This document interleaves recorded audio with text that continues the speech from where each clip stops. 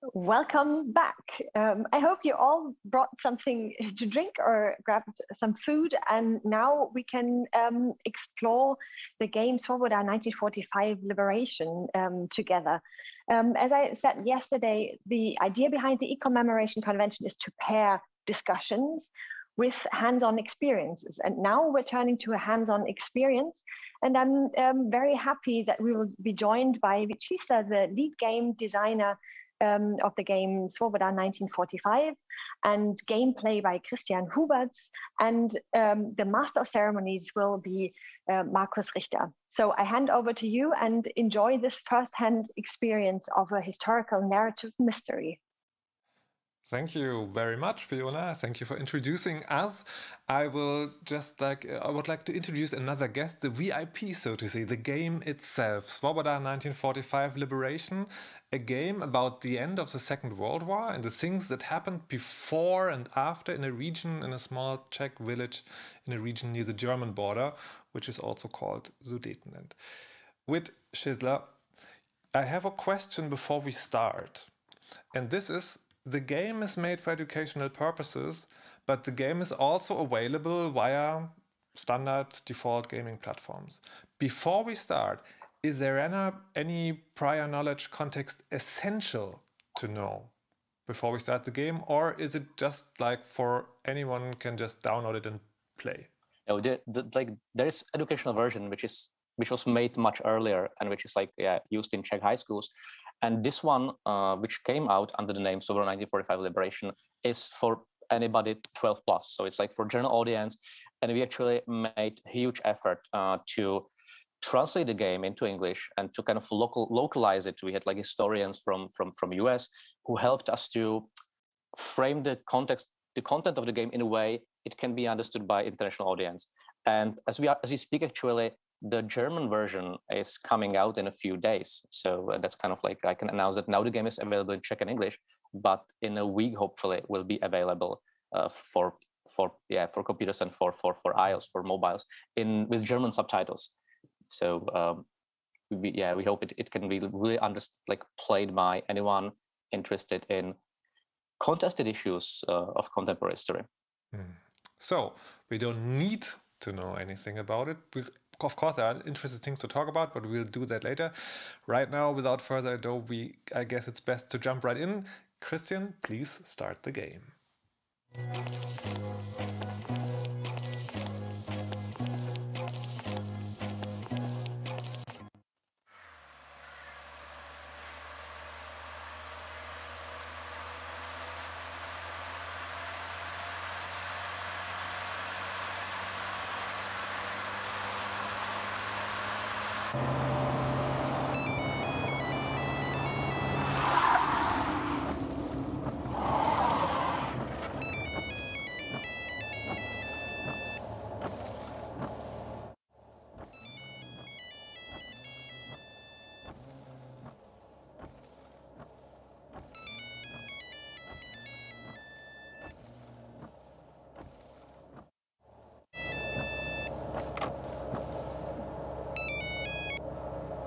Dobrý den, tady Nováková, starostka, kde jste? Jeďte rovnou ke škole, pan Vlk už tam na vás čeká.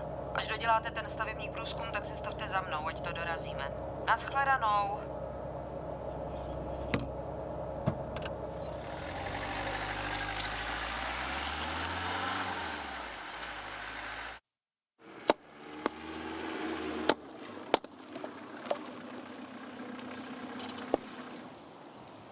Vy jste od těch památkářů? Tak necháte to zbourat?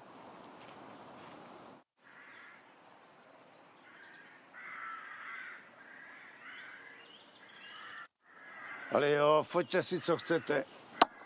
Začneme na půdě. Já si tam stejně musím něco vzít. Pojďte.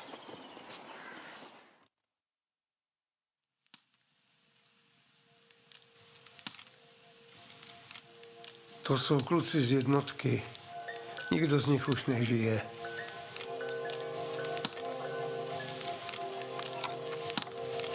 Tam se nedostanete.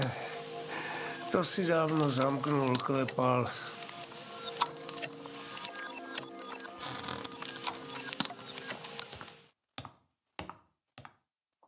So I think we'll leave Christian rummaging through the attic of an old schoolhouse while I want to ask my first questions. I think it's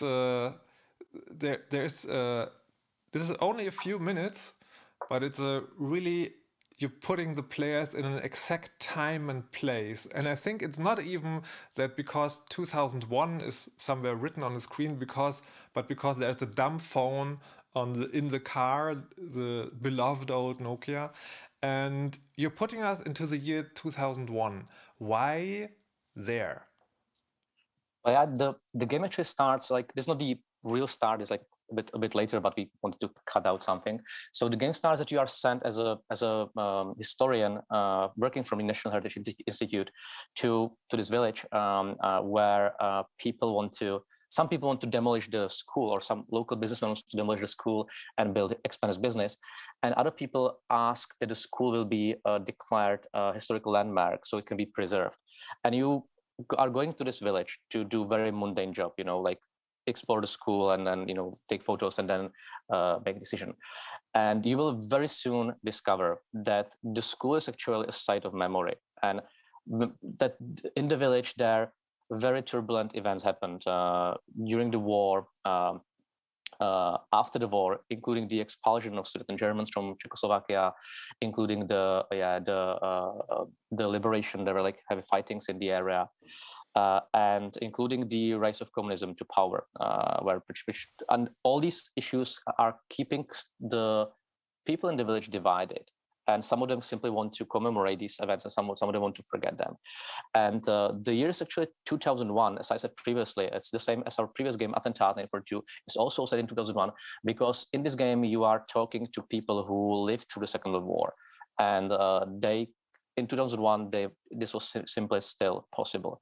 But if you play the game today in 2021, we don't have that much direct eyewitnesses among us.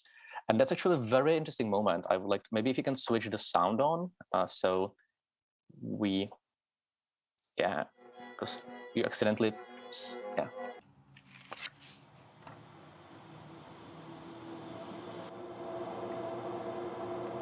So you actually found a photo in the attic of a man in a paramilitary uniform, with a gun, and you discovered he looks exactly like your grandfather. And that's where the story gets personal and the kind of whole investigation begins. So as you see, the main game mechanics is actually that you talk to people. You simply talk to... I want to come to that. It's also our next scene. Before that, can you elaborate a little bit on why the name Svoboda? Because Svoboda is not only the name of the fictitious village in the game, it also has several other meanings, right? Yeah. Svoboda means freedom, and actually it's kind of if in Czech context, when you say Svoboda 1945, everybody knows that the game is talking about liberation from Nazism and what happened after that, about the kind of post-war period. So we wanted to communicate that clearly to the Czech audience. Also, but for the international audience, we decided that the village will be called Svoboda, which is very possible name in Czech. So it kind of makes sense without further explanation. Here,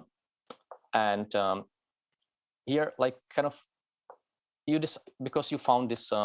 You found this picture of your granddad in the attic, and you don't know why he was there, what he was doing. You decide to stay in the village a bit longer. So you stay in the local pension or in breakfast, and you decide to explore the village more, under the pretext that you are collecting material for your decision whether the building should be demolished or not. But in reality, you are also trying to find out what was your granddad doing here in the village after the war, and how it's connected to your own kind of family story. Was that the plan from the beginning, that the player or the protagonist has a personal connection, or was that added later?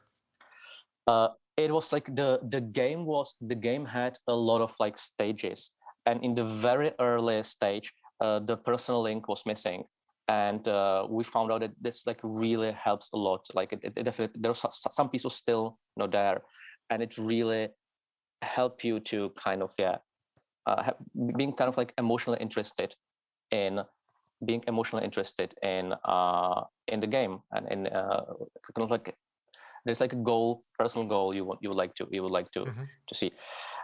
There is actually another scene like once you leave the building, that's actually a scene where for the first time you see that there's this lady arriving to the village, and she was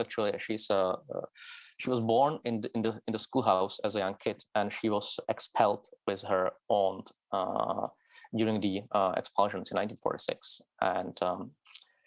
and you can talk to this person, and like so kind of like, and we'll like very soon we'll see the maybe main screen with the village, and I'd like to talk a bit more about the maybe key.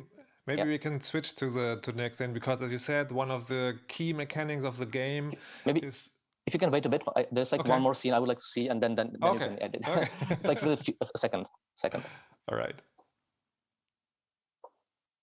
I just want to show the map of the village, because I think that's maybe important too for the context. You can just skip that. So this is what we're seeing now is the map of the village. It's kind of like the hub for the game. You're returning here, and you can see which persons you can talk to, and you can get a feeling for this, again, fictitious village. Is the map of a real place, or is it? It's actually we are combining 3 different villages. We are combining 3 different villages also because we needed some place where we can film.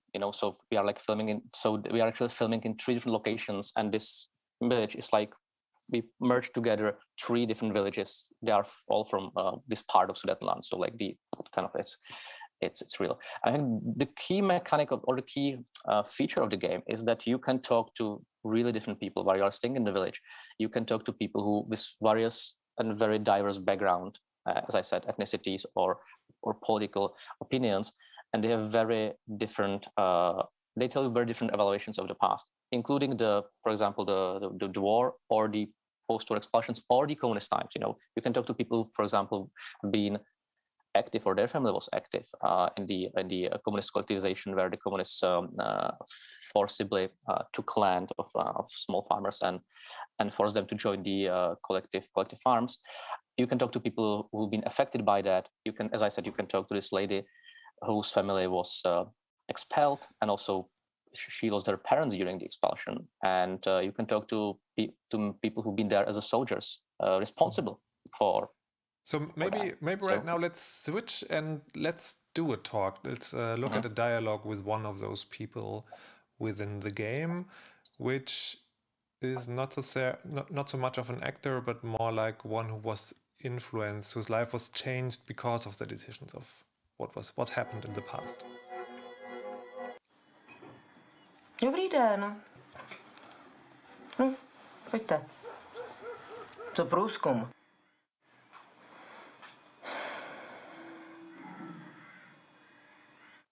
No to je sice hezky, že vás zajímá historie naší školy, ale historii se nenajíte. Víte, že v našem kraji máme 20% nezaměstnanost? Nevíte. A víte, že půlka lidí, co vůbec sehnala práci, dělá za minimální mzdy? Taky nevíte. Klepalová firma je vlastně jediná firma, co tu funguje.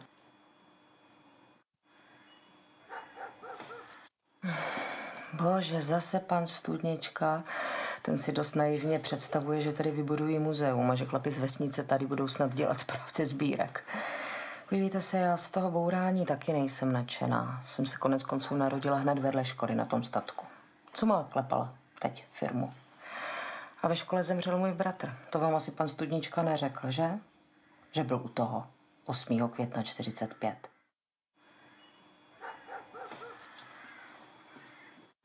Studnička. Bratrovi bylo 10 roků, když spolu šli vyvěšovat vlajku. Já myslím, že vůbec nevěděl, proč to dělá. Němci při tom vyvěšování bratra zastřelili.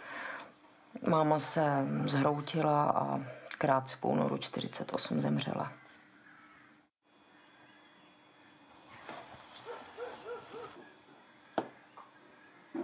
No to bylo hrozný. Den po pohřbu mýho bratra se všichni shromáždili na náměstí před školou. No tam internovali místní Němce. Otec byl vzteky bez sebe, já jsem si myslela, že někoho zabije, jak byl vzteklej. Já si do dneška vybavuju to napětí a proto si myslím, že všichni ti kritici odsunu, myslím, že vůbec nic nechápou, protože nic z toho nezažili. 6 let jsme byli pro Němce pod lidi, tak to nějak muselo jít ven. Jestli chcete vědět něco víc, tak byste mohli jít za krejcarem. Ten tady prožil konec války jako voják. Okay, maybe right about now we can start talking again. Maybe something who doesn't know the game or only knows it from here is interested in knowing how much freedom in these dialogue scenes do you really... Now you're just starting the collectivization game, but it's fine. Maybe if you can, it's okay. That was too quick. Okay, sorry. Yeah. So you can choose from different dialogue options. How much does it really influence the game? Because sometimes in games, when you have this, it's like it doesn't matter what you pick, the story will be the same. How much does it influence the game or your position to the characters? Well, actually, quite a lot. We have like really different characters, as I said, and especially their evolutionary path is very opinionated. They tell, as I said, they tell very different stories and different evolutions. And depending how you approach them, they might or even might not be willing to talk to you. So that's that they in this game, unlike Attentat 1942, where it was more like I would say interactive museum, this game the characters in the village they have their own agency. Some of them really want the past to be forgotten. Some of them really want to kind of justify what they did.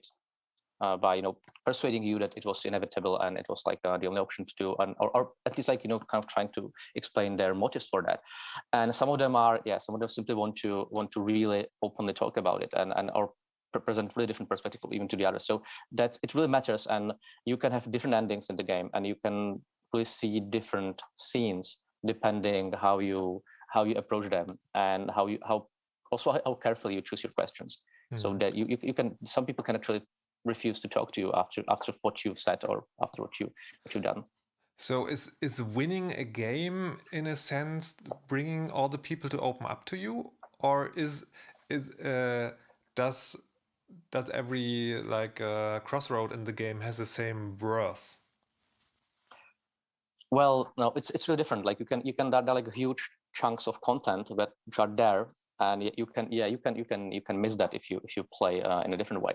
Which is actually what so actually your choices matter. That's the important thing. Like your choices matter. Of course, there are points where we need to deliver certain information, for example, for the context, especially for the intentional audience. We made some changes in the game that some elements or some memories are not kind of obligatory. That we make sure that you always get certain memory, so you get the context, because for the international audience it was not as easy to kind of grasp what was happening there, because it's so multi-layered. We are talking about kind of different time spans and different regimes. There's Nazi regime, there is communist regime, there's a third republic in between. It's quite complex. So we try to help international players to navigate by more kind of putting things into. And what you actually see now, that's the game is equipped with encyclopedia, and every single time a character mentions a name or mentions some event like collectivization or February 1948, like a pop-up window will appear telling you there is encyclopedia entry about stat. And if you click on the encyclopedia entry, you will get not the in-game information, but like real-world factual information written by professional historians. So in that way, the game kind of tries to really, if you want to know more and if you want to know the real facts behind that, we tried to really provide you with that. But coming still back to the dialogues, when reviewing the game, I talked to historian Jan Kremer, and he said what the game does is it's also teaching about how difficult this is for historians to work. So when you say if you ask the right questions, they open up and they talk more to you, is that also an educational goal? To teach players about how difficult it is to ask eyewitnesses about their history about their role in the history? Yeah, definitely. There's like very strong emphasis on historical empathy.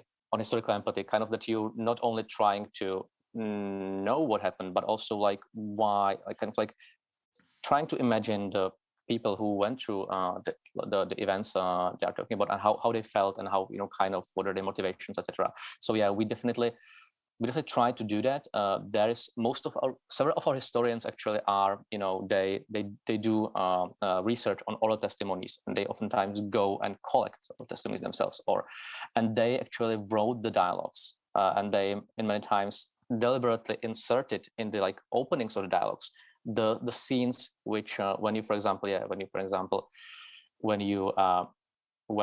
approach eyewitnesses in their homes, that you have to kind of like, there's like the period of like creating kind of bond of trust or something, and that it's there in the game.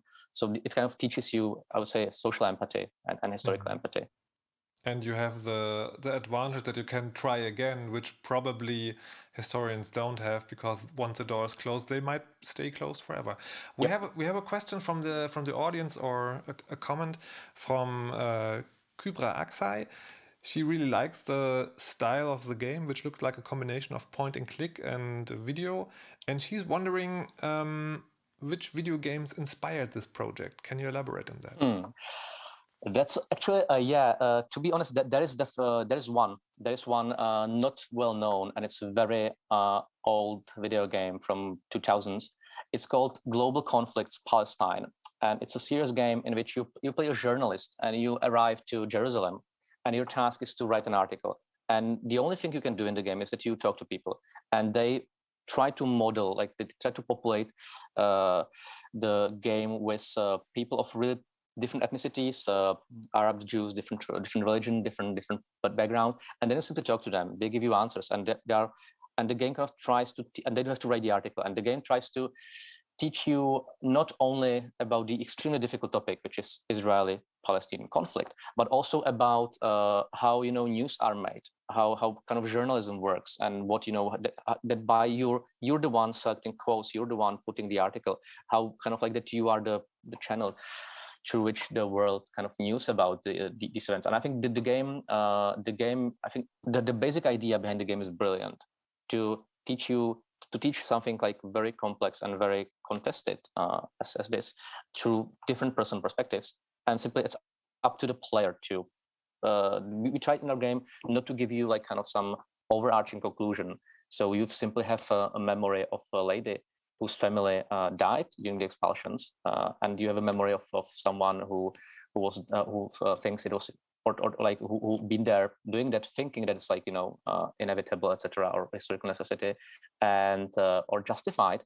And these two perspectives, simply we don't try to kind of merge them into some, they are simply there, and it's up to you to kind of make your own conclusion and decision. The same goes with the communist collectivization. Like there are the kind of people justifying it because they personally were involved, or their family was involved. And so we wanted to show yes, let's come to that, because okay. Up until now, you maybe have the impression it's much about movies and dialogues, but no, there is gameplay mechanics, different ones within the game. And one of the strongest, in my personal experience, is this scene we are seeing now. It's kind of a management simulation. And well, Christian shows how you manage a farm.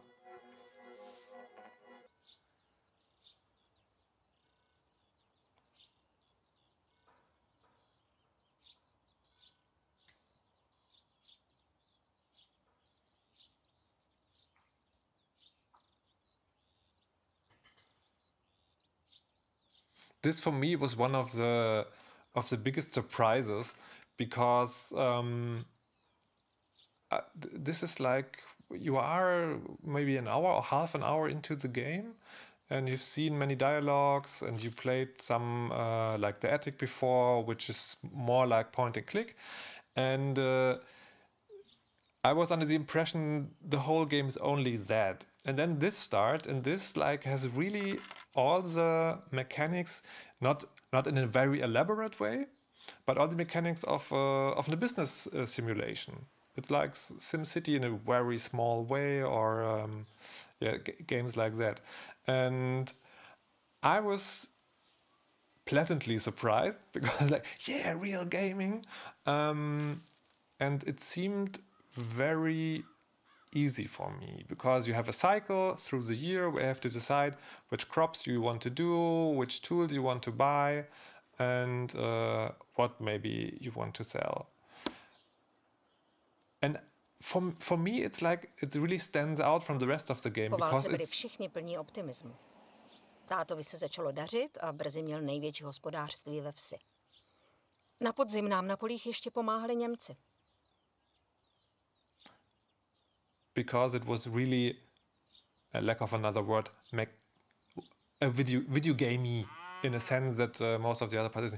How or why did you insert that? Well, there is, I think, I don't know if you want to spoil the experience, if I can talk about the end of this game. Not yet? Not yet, exactly.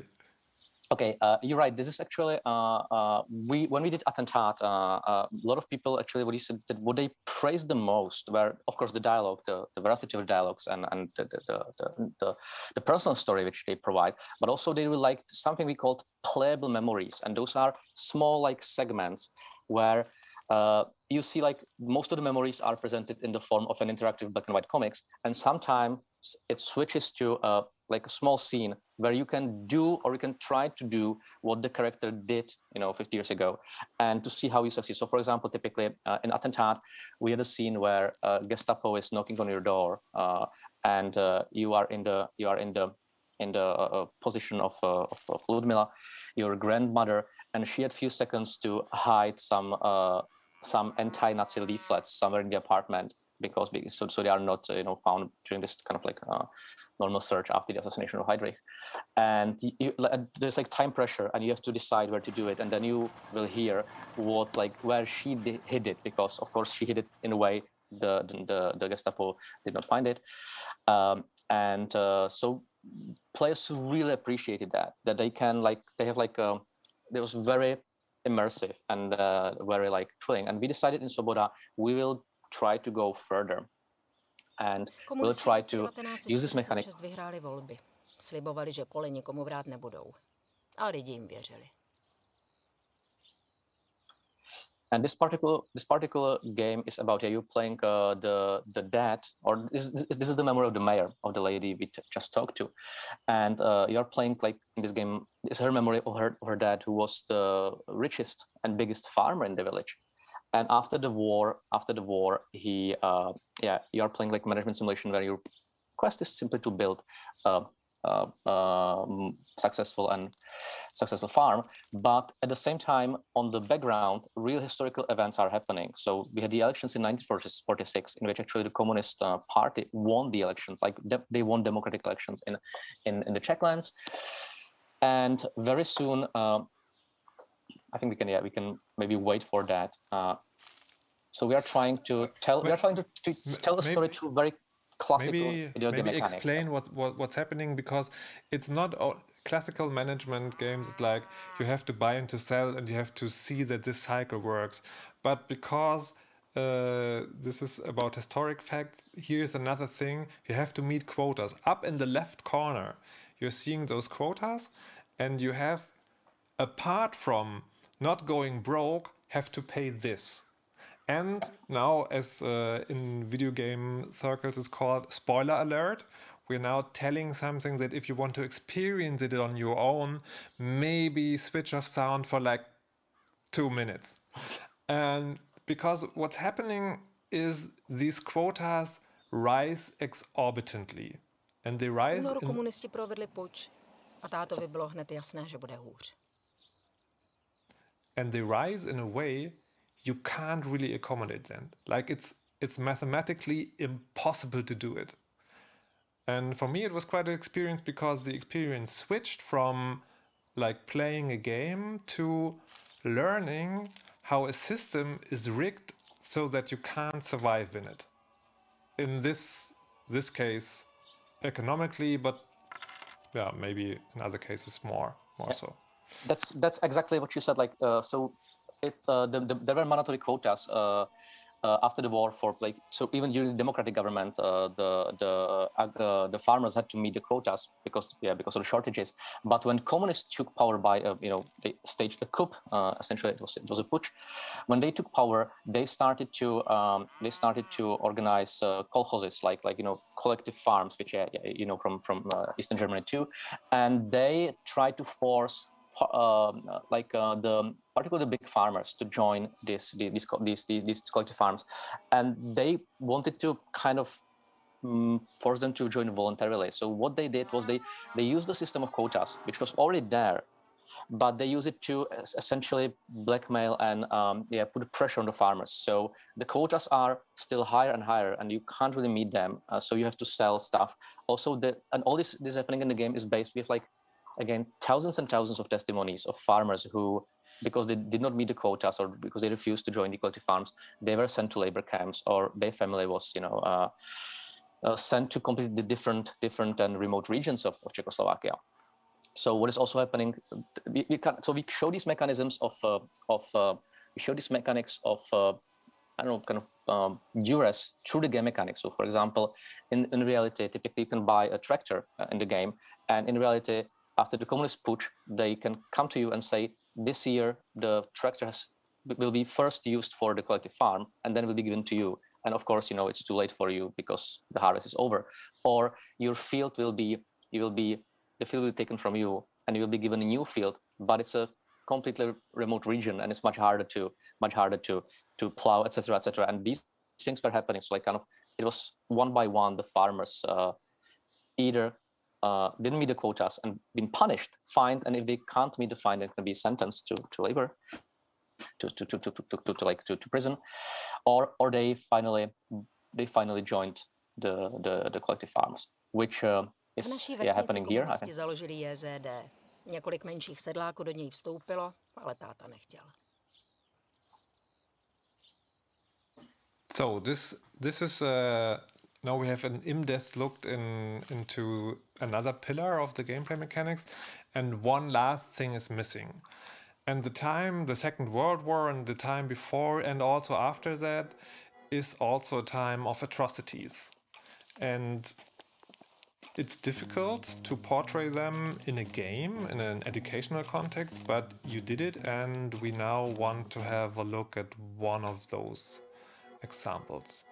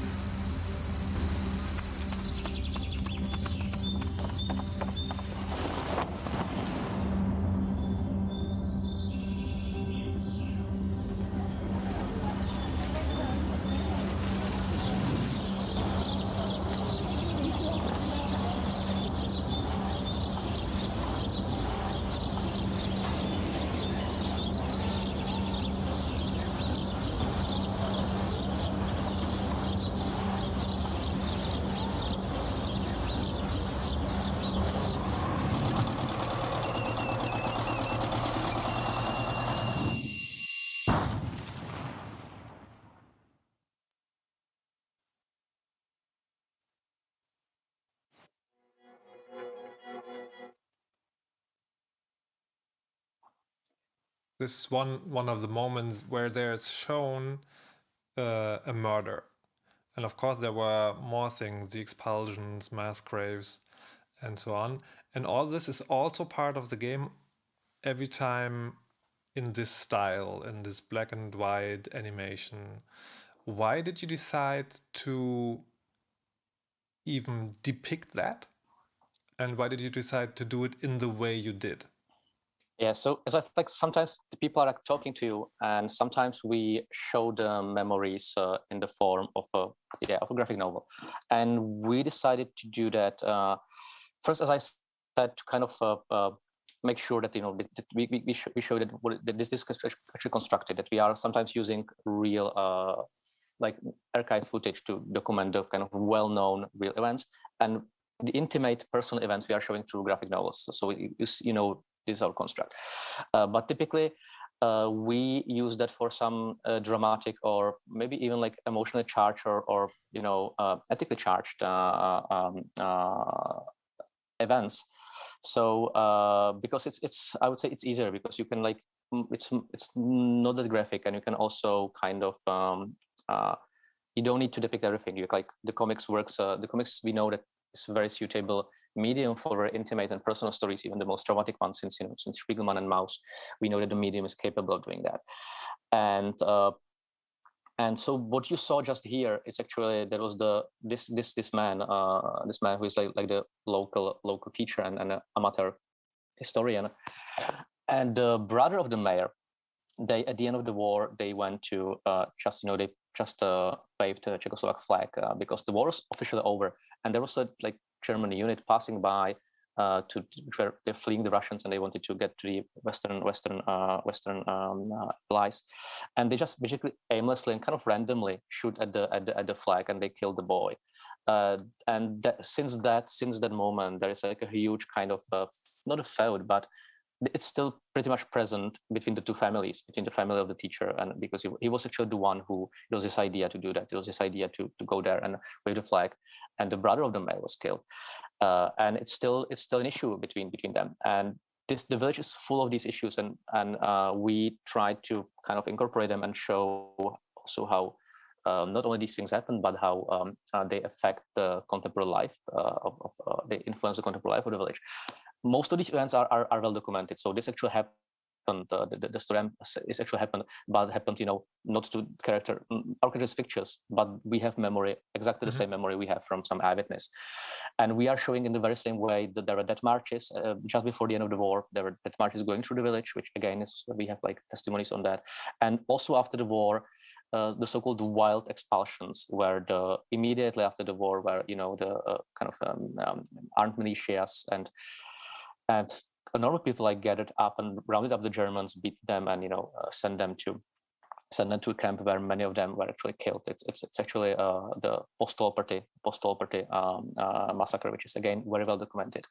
So, and we decided to show these events, through graphic novel, because it's from our experience it works, and it's kind of capable of transmitting the emotional scenes without kind of without making them too graphic or too you can again you can choose what to not show in the comics. You can what to and it generally worked for us in Attentat, and I think it worked in Liberation game. So many different perspectives on the history one can experience as a player. I now want to pull in Christian, because Christian, you're not only our great Let's Player today, but you are also the project lead for Remembrance with Games. That's a foundation of digital games culture, which is a project which is developing guidelines and concrete projects about testimony and computer games and how they can work together. From your standpoint as the project lead for this project, what do you think about this game? How does it add to the discussion? Svoboda 1945 and Attentat 1942 have become kind of go-to examples of best practice for us. So last year we developed key questions to help game designers, or to give them a little bit of orientation when they plan to develop a game that, for example, deals with the Nazi regime. And Svoboda 1945 answers these questions, these 10 questions, very good. For example, how it deals with multi-perspectivity in contested history. It lets people talk from different perspectives. And then the mini game, we saw the farming mini game. That's also one of the questions we ask game developers who want to create games that deal with history, how they plan to use innovative rule systems to help further the understanding of specific events in history. So with the book, you can tell a very straightforward linear history, but when you look at this mini game, it teaches you how difficult it must have been to be a farmer under the circumstances, having to fulfill the quota, but in the end you just can't. And this is something that a book can tell you, but in a video game you get to experience it at least a little bit by feeling the same frustration when you realize you can only lose this game. So yeah, Svoboda 1945 is a really great example for us of how games could also in the future represent history, contested history. We created a database for such games this year, where we showcase a lot of games that we think are relevant to remembrance culture. Svoboda 1945 is not a part of it yet, but it will be very soon. Attentat 1942 is. Yeah, and we hope that in the future there will be a lot more games like this that we can present in our database and that we can show as part or as an example in our initiative Remembrance with Games. So I'm really looking forward to the future of presenting history in games. Thank you, Christian. And that leads me to my last questions for you with, excuse me, more games. Of course, this is in a global way, but I heard rumors that this might not be the last game in a series. Do you plan anything beyond Svoboda 1945 Liberation? Yeah, we would love to actually make a third game, which is, we have like some materials are already done, the doubts are written, but like it's really way to go in terms of production and finances, which should be about the communist times. So we would really like to make a game about Stalinism in Czechoslovakia, about the 50s, but then also about the Prague Spring 1968 and the 70s, the so-called normalization. So the game could cover like a larger time span, because it really doesn't make sense to make a game only about, for example, 50s, where we'll show the kind of the whole communist times, starting with the Stalinist repression, then, the kind of Prague Spring and the hope of, socialism with a new face, and then how in the 70s the communist regime again entrenched itself and persecuted people. And then, of course, the Velvet Revolution and how everything kind of developed. So yeah, we would definitely like to use this format because we have so many like testimonies. And I would say, my kind of final point is that video games are a great medium to tell stories, and around us are really, or in our history, are really, really important stories to be told. And I think video games are a great medium for that. So because they can really reach different audience, and the power of games. It's kind of like the question I think we left the last conversation is that there is something called popular history, and it means like essentially after you leave school, if you're not professionally engaged with history, you typically get most of your kind of imagination about certain historical events and places through, I don't know, either you consume books or you consume movies. For maybe our generation was movies, for previous generation these were historical books, but for current generation more and more, the source of popular history are video games. And so for me, it really matters that you try to do them like as accurate and as multifaceted as possible to show different perspectives and different viewpoints. Vít Šisler, thank you very much for this in-depth look in the game Svoboda 1945 Liberation. Christian Huberts, thank you for playing and your recommendation. And dear audience, if you have any chance to play this game, please do it. From personal experience, not only from this talk here, I can really recommend it. So thank you very much for being here, and back to you, Fiona. Thank you so much, Markus, for moderating these two sessions, and thank you so much, Vít and Christian, for joining us and giving us these insights into the game. And I want to take Marco's recommendation seriously. For those of you who have received a goodie bag of us, there was a license included. But if you have not yet received it, or you were not one of our first 100 registrants, then I have a little extra special for you, because we do have some licenses. So please get in touch via email and we can send the license out to you, so you can get frustrated by not meeting quotas and explore contested history and see what this medium serious game or gaming can do for history. So don't hesitate to get in touch. I can also recommend checking out the projects tab again to get more insights into the games and the other studios and other projects. And also I can invite you, if you want to present your project, write us an email and we'll set you up so all the participants can take a look at your project. In addition to the projects tab and the participants tab that you have already discovered, there should be a new tab appearing at the top of your screen if you're watching on a computer or on your phones or on the app as well. And that's the networking tab. And what I want to do right now is invite you to a truly interactive experience. I know we have the chat and you see us, but we want to see you, get to know you. So please head over to the networking tab and join us in a video conference, share a little bit about yourself, get to know other participants, and let's just connect and hang out.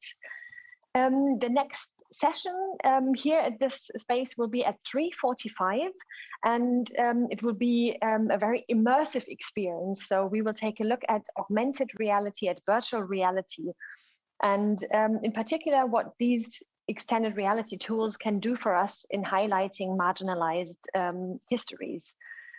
Thank you so much for joining us. Thank you again for the speakers of today's session, and I hope to see you soon in the networking tab or later at our augmented reality and virtual reality session.